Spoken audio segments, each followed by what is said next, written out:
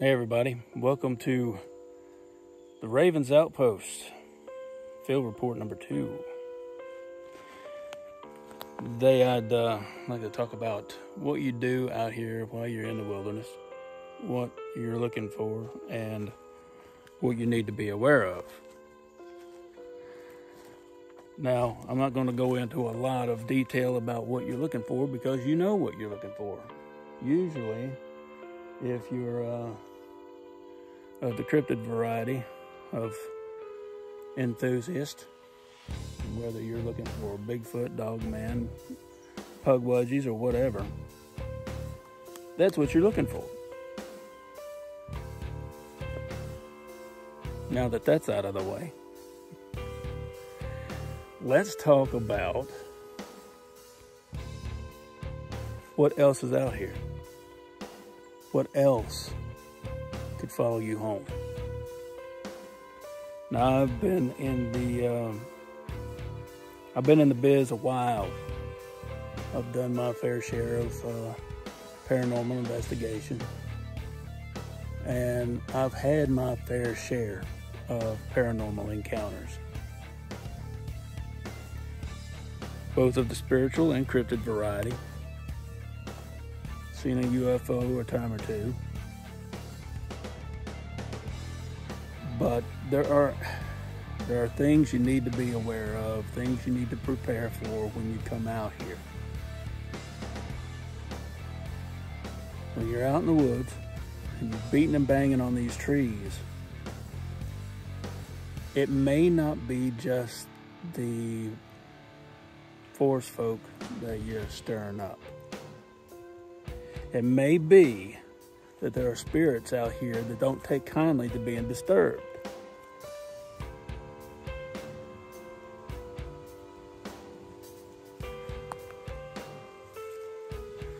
For those of you who don't believe in that type of thing, see ya. I wish you the best, and I hope you take precaution when whatever it is out there that's in the woods follows you home and starts causing mischief and strife with your family because you pissed it off and got out here and did something you weren't supposed to do.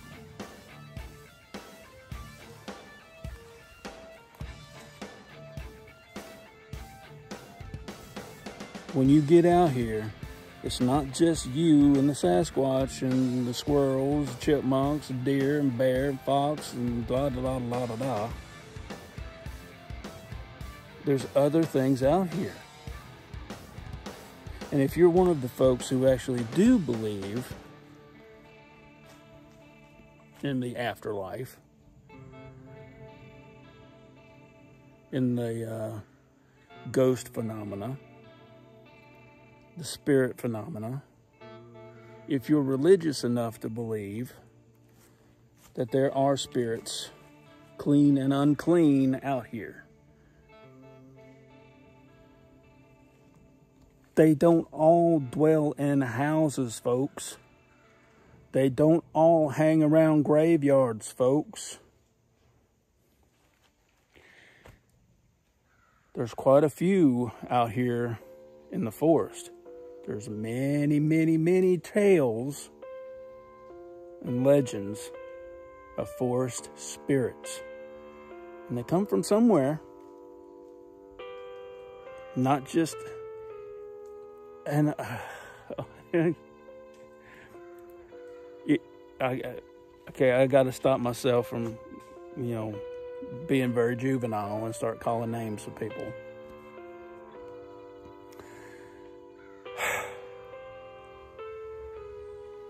Legends start from fact. A lot of these stories weren't just stories at one time, they were warnings. They weren't hyperbole. They weren't just tales to scare your kids. They were warnings so you would be careful and be able to come back home. Hunters back in the day would take their time and prepare for the hunt. And I'm not just talking putting on their paint and their camo. Okay? They would pray up. They would cleanse themselves. Make sure their spirit was right. Make sure their mind was right. When you get out here and you're doing your thing, I beg you, please just get your mind right.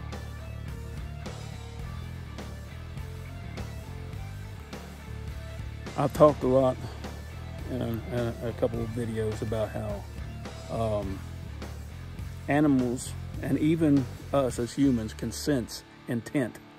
Like you're standing in a grocery store, you're in the checkout line, you're perusing one of the tabloids that's on the magazine rack there as you're waiting to put your stuff on the little belt there to get checked out. And all of a sudden you feel this,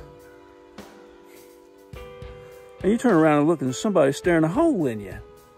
They have intent. You sensed it. It's an innate ability that we all have, but most of us choose to ignore. It's the same thing when you're out here and you get that funny feeling that something isn't right, something's amiss, and you need to leave. It's that same sixth sense. It's that same intuition. We all have it. It's just been buried deep and put way back in our psyche. It's been dumbed down. And a lot of it has to do with our pineal gland. For those of you who don't know or not very familiar with the pineal gland, check it out, look it up. Those of you who are familiar with Ron Moorhead,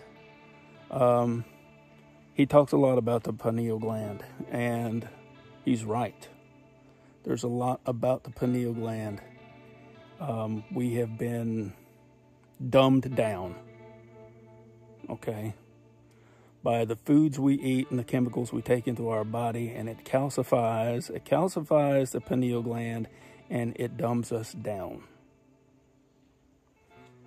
That is a very, very useful tool in everyday life. It could save us so much heartache. Now, getting back to being out here in the woods, there are spirits out here. Don't know where they're at. Don't know when they'll come. You don't know what's going to happen. You've got to be prepared. You know, it's like I step out the door, I'm going to the grocery store. I have a sidearm on my hip. Do I have any thought of using it? No. I pray to God I don't ever have to use it. But here's the thing. I'd rather have it and not need it, and need it and not have it. And the same thing goes with being prepared out here in the woods. Please, folks, please, please, please, please, do yourself a favor and look it up, and just take a few seconds, a minute. It takes less than a minute to get your mind right. Woo saw it. Oh, saw it. You know, get your mind right when you come out here in the woods. It could save you a whole lot of trouble.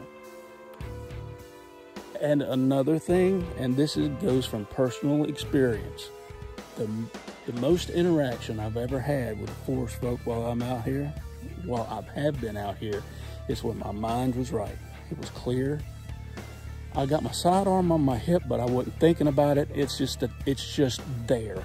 It's a tool like me carrying a tape measure, you know, to measure tracks, to measure strides, to measure height of something or other. It's just a tool. And same thing with this. I may look like some typical redneck, but please, folks, get your mind right. It could save you a lot, prepare you a lot. Maybe if you do have an encounter and your mind's right, maybe it won't be so bad on you. We need to be prepared in so many different ways. And being forewarned is forearmed. You know, it needs to be foremost in our thoughts when we get out here. When I step out of the vehicle, I take a minute to take a deep breath and just relax, just totally relax and enjoy what's around me. But also prepare to block anything that's going to be invading my mind, my spirit. Because I do not want to take a bunch of mess home with me. I learned this a long time ago before I even got started coming out in the woods. But that's the thing, I didn't practice it when I first started getting out in the woods. It wasn't until I had an experience out here that I said, you know, I need to do the same thing here as I do on an investigation involving spirits. Right? So that's some advice I wanted to try and pass along to you. And I hate to sound preachy, but I care about every last one of you who get out here and do your thing. And I just want to let you know that there are more things out here that you can't see. It's a possibility that there are more things out here that you can't see and are around you that could follow you home. So, be prepared. Pray up. Understand that, you know, that mental and spiritual preparedness is every bit as important as being physically prepared.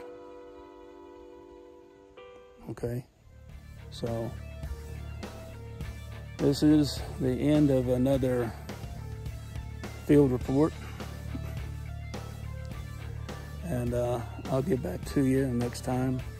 Until then, I love you, man.